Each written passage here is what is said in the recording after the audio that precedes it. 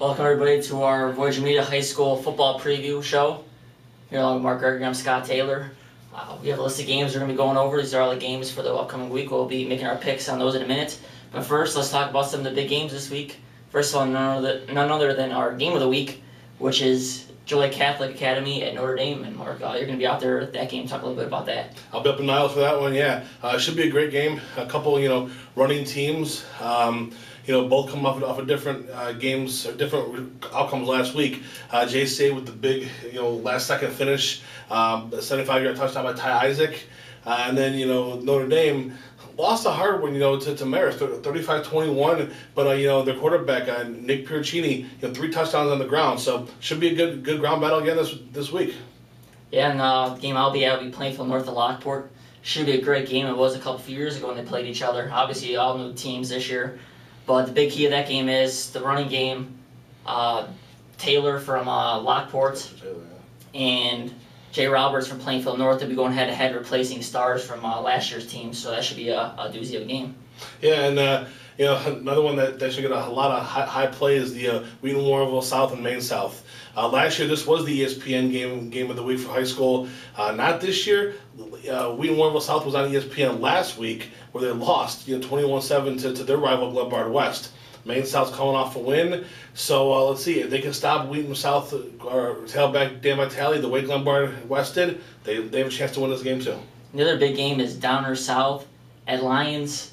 Lions was a Elite A team last year, coming off a win over Stevenson, who was a fellow Elite A team.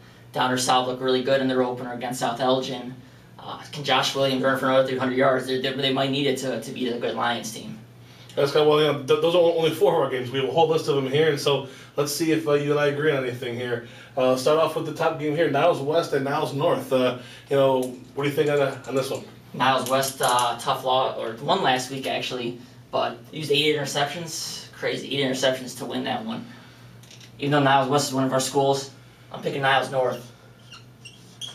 Well, I guess we're going to start off disagreeing right away. I don't think they're going to get 8 picks, but I'm definitely going to take West on this one, and I think Niles West goes to 2-0. Batavia, Plainfield East. What do you see in this one? I just don't see Plainfield East. I mean, they're still a young school. They got roughed up a little bit by Batavia Valley last week, and Batavia, they were a 5-5 team last year, but they're always a program that can rise to the occasion. I see Batavia rising back up this week and beating East.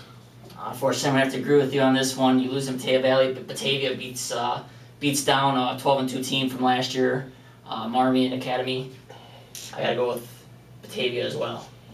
Oh, we agree. Let's see about this one here. Downers North hosting Morton. Downers North gave Lockport a good game last week, and I really think that they're going to come out and play again this week. I think Downers North gets their first win of the season.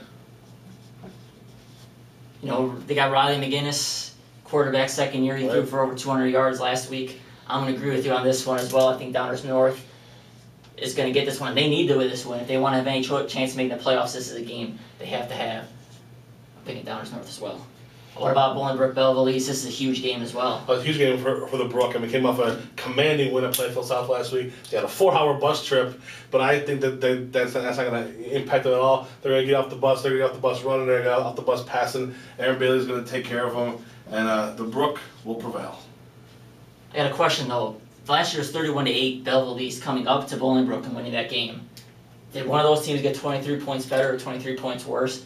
And plus it being a Belleville East. I saw the Bolingbrook team last week. They look really good. But you know what? It's going to be hard to play at there. Belleville East is a state semifinalist last year. I think a great game. This could be a great one. I'm going to go Belleville East.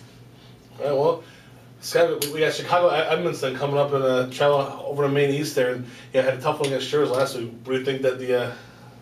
Well, let's see. Edmondson played Plainfield Central last week, lost pretty good, but they did score a couple touchdowns, which normally for a Chicago public school, if you score a couple touchdowns against a bigger school like Plainfield Central, you're doing okay. Maine East lost to Chicago Schurz last week, a public school team. I hate to do this. I hate it. I gotta go with Edmondson. Scott, up until the schedules came out this year, I never heard of Edmondson. So if I haven't heard of a team, I find it hard to pick them. So sorry, Edmondson, I never heard of you before. I'll go coach Gabe Corey and Maine East. That's a big win. They gotta get that win. Down south, the Lions, obviously, this is a great game. You saw a little bit of that last week. Talk about what do you see this week? I think Josh Williams is just head and shoulders above a lot of the teams that he plays. And if it's a game that's going to be on the ground, which it is, because Lions is a running team too, I'm going to put my money on Josh Williams 8 out of 10 times when he's going to the ground. And I will be taking Down South. You know, I feel bad not picking these Voyager Media teams here, but you know what? I gotta pick what I believe in. Lions has proved more in the past. They both had nice wins this past week, but until Down South proves they have a passing game, it's like pre-bibs all over again from last year. A good team will know how to stop the run. I think Lions is a good team that knows how to stop the run. I'm gonna go with Lions, and we're probably going to be Down South's only loss of the year, regular season at least. All right, Scott. Well, then we get to Minooka hosting Providence. Minooka and Coach Coy upped their schedule so much this year that they made it tougher. Here's Providence, a team that struggled last year, 2 wins, went to Soldier Field last week, and beat a Morgan Park team who everybody transferred out. I think the Celtics are going to come in to Minooka. They're going to be flying high. They're going to be ready to go. They'll be thinking that they're unstoppable, and then they're going to get stopped. Indian Nation will prevail. Minooka will not knock off the mighty Celtics. You know what? For a person that hates on the SPC like you do, I'm surprised you would make that pick. But you know what? The SPC's got to prove something too. They had a rough week last week. It was a really rough week for the SPC. I'm going to have to say, prove it to me before I can pick you. Providence has proven it can win on the road or can win anywhere against big teams.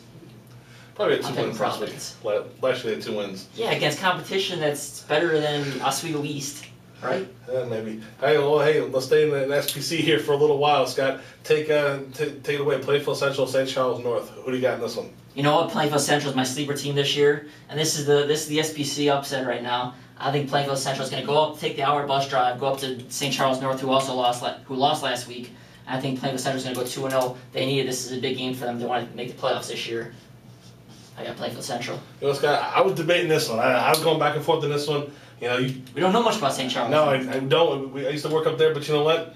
I'm going to give it to John Jackson this week and Timmy Blake. I think Blake's going to go up there, and I think he's going to take them. I agree with you in this. I think Plainfield Central will win. Yes, that's 2 SPC teams that I just picked. Oh, is it going to be 3? Plainfield North of Lockport. I don't know. Maybe we have to skip a game, but I think this might be the most exciting game of the week. I'm glad I'm going this game because I really think it's going to be a last-second game. What's your take? I just think Plainfield North, minus Capri, Bibbs, Kurt Poundak's nice and all. And no homer bias here because, I am a Porter at heart. But I think Coach McKillop and Dexter Taylor got him going. And I'm taking the Porters. Quarterback's coming back this week, right? Yes, Billy Reed is expecting to be back. Yeah, not sure if he will, but he's planning on being back. Well, you take that one. It's going to be a doozy of a game. Plainfield North has shown it can go and face some solid teams and perform well. I think this team's just got too many athletes for Lockport to handle. Having a quarterback playing his first game is a lot different than a quarterback playing his second game. I think that's going to make a difference. I think Plainfield North in overtime. Reed was the starter last year, so he's not playing his first game. Yeah, but it's his first game this year. Got to knock off some rust. That'll be all right. All right, Scotty. Well, here's a game where I'm definitely going to step outside the SPC. And I'm going to take a little bit of a gamble on this one here. We got Plainfield South heading to Joliet West. Joliet Central failed last week in their stadium opener, their brand new stadium. West Dave's been there before, but the turf's out there. Coach Aubrey tweeted just on Thursday that they're all ready. They're turf hungry. They're practicing for the first time on the turf on Thursday. I think the Tigers are going to come out. They're hosting Plainfield South. Both teams are in Joliet, people, so this is a crosstown rival. And I think the Tigers are going to come off and get this win. I'm picking Joliet West. I don't know about that one, Mark. Plainfield South handled Joliet West last year. I know it's 2 different teams. Joliet West probably a little bit better. Plainfield South probably not quite as good. Sheldon McGee's coming back. But are they 30-some points different from last year? Is it really? Seriously? Yeah, Sheldon McGee's not here no more. No. Plainfield South by at least 2 scores. You'll see that game tomorrow. You can text me during the game when it's 28 to 14 or something like that. Yeah, I don't know about that one. Next game, I mentioned Joliet Central couldn't go and win their home opener on their new turf. They have another chance at home against Romeoville, who really had everything in their grasp last week and just couldn't get it done against Hinsdale South. Scott, what do you got? I got to go with Romeoville in this one. It's going to be tough for Joliet Central. There's not many opportunities for wins. This might be one of their better chances. But Romeoville press forward is just too strong, and I think the defense is a much improved defense from last year. I think Romeoville's going to take this pretty easily. I don't know about easily. I think the way Joliet Central moved the ball last week, they showed that they can sustain drives. It's all those two-way players, though. They just get tired, and I do agree. I think when push comes to shove in the end, the Spartans are gonna win this one. Now, first, I cover their biggest games: Wheaton-Warrenville South and Maine South. Last year, Wheaton-Warrenville South took them to the shed. What do you see this week? I see pretty much not quite the same thing, but I definitely see the Tigers winning this one again. I think Wheaton South was embarrassed by their big rival Gilbert West on ESPN. They're going to come off this one, and as I said before, Maine South as good as they are, the odds are going to come back to get them this year. I think the odds are going to get them, for winning the four straight, and the odds are going to get them in this one. Wheaton-Warrenville South, Dan Vitale will have a better game this week than he did. I think Wheaton-Warrenville South, Coach Mevich are going to win that one. You know what? This is a toss-up to me. I picked Maine South as our best team. I think they're going to win it all again this year in 8A. However, Wheaton-Warrenville South 7A. Teams in 7A are superior than teams in 8A. It's pretty much across the board. You got the St. Rita's, you got Glenbar West, you got tons of 7A teams with talent. Quarterback's gone. That leaves me a question mark. Obviously, only scoring 7 points last week. I think losing him is going to be a big loss. Oh boy. And Maine South. You know what? Give me Maine South. I think LVE will get it done. I think it's going to be a great game. I really don't know about this game. This is going to be a total toss-up, I think, to me. But I think Maine South might pull it out at home. Well, there's one I'll be at this week. JCA at Niles Notre Dame in our game of the week. Scott, what do you think of this one? You can go first. I got something for you. All right. Well, I think they're going to come off the bus, and I just don't see any way that Notre Dame's going to stop JCA. Ty Isaac did it last week. This week, go ahead and flood that side of Ty Isaac. Malin Jones, who did have a good game last week, was very capable of putting up the same numbers Ty did last week. I think in a no-brainer, I think JCA is definitely no-brainer, huh? 14-point game last week, Notre Dame against Marist. Marist is a pretty darn good team. 8A, yes. I take 8A over 5A. I think Marist and JCA are pretty much washed. They played pretty close to each other the last couple of years. So now you move this game to Notre Dame, a long hour bus drive. Not so fast, my friend. This is going to be a doozy. Notre Dame's going to be in it, I think, to the fourth quarter. I think JCA will win the game, hold them off, but I think this is going to be closer than the experts predict. JCA in a close one. All right, well, there you have it. There's our picks for this week. If you agree with us, disagree with us, go ahead, shoot us an email at the address here on the bottom of the screen. Email Scott, email myself. Let us know what you agree with or disagree with. And until next time, when we come back and tell you if we were right and if we were wrong, keep watching.